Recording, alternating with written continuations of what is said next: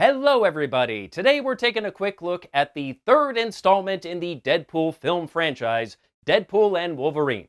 Directed by Sean Levy and starring Ryan Reynolds, Hugh Jackman, and Emma Corrin. Mr. Poole has been having a little too much fun with Cable's time travel thingy and has attracted the attention of the TVA. He is brought before one of the higher-ups at the TVA, a Mr. Paradox, who informs Wade that his timeline is about to collapse as his universe lost its anchor being, which just happened to be Logan. Not content to just sit back and let his universe collapse, Wade steals a TemPad and starts hopping around between different timelines, trying to find a new Wolverine that can replace his. Wade and Logan end up going on a journey through time and space where they ultimately meet the sister of Charles Xavier, who sadly is not nearly as nice as her brother. Hilarity ensues, along with too many cameos to count. And in case anybody watching this has not yet seen the movie, I am not going to spoil any of the cameos because you really need to go in fresh. I will say there are a couple that I expected. Since the TVA is involved, I figured someone from Loki would probably show up.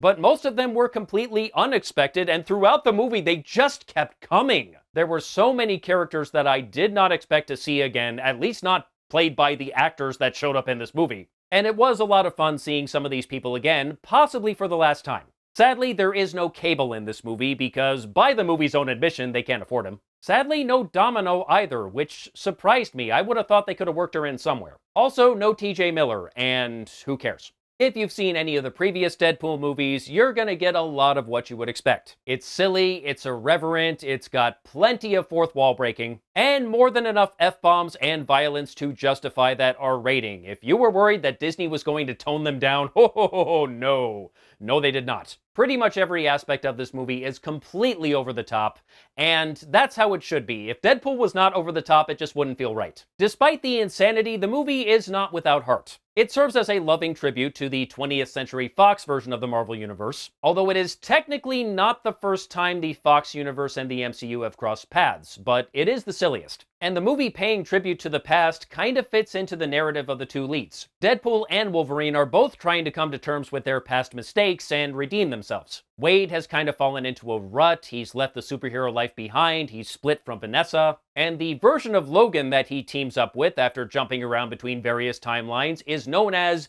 the worst Wolverine. This guy apparently abandoned the X-Men when they needed him the most, and he now spends most of his days at the bottom of a whiskey bottle. Both of them have some shit they gotta work out, and both actors are up to the task. I really enjoyed how Deadpool and Wolverine play off each other. Deadpool is clearly obsessed with Wolverine. I love how he keeps calling him Peanut. And of course, Logan wants nothing to do with him and is pretty much done with his shit the instant he meets him. They both brought me plenty of laughs, and they are not the only funny characters in this movie, but I hesitate to say much more than that because I really don't want to spoil anything. I will mention Dogpool because Dogpool was hilarious, and no, the dog does not die. Although, if he's a Deadpool, I'm not sure he can die. Emma Corrin plays Cassandra Nova, Charles Xavier's long-lost twin sister, and she is a very intimidating villain, and pretty much what you would expect as an evil version of Professor X. The way she reads people's minds is super creepy, and she is uber powerful. Maybe a little too powerful? I mean, after she... How do I say this without spoiling? After she does the very bad thing to that one guy, let's just put it that way. If you've seen the movie, you know what I'm talking about.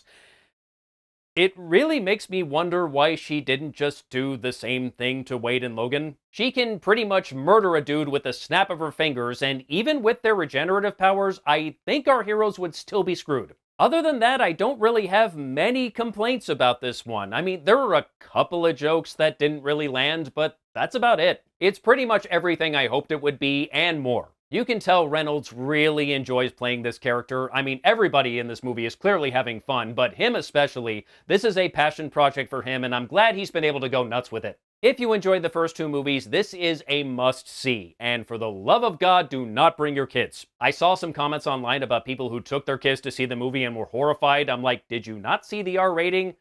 What's the matter with you? Hire a babysitter, you fools. And yes, there is a post-credit scene, and it's very funny. And that's all I have to say about Deadpool and Wolverine. Till next time, take care.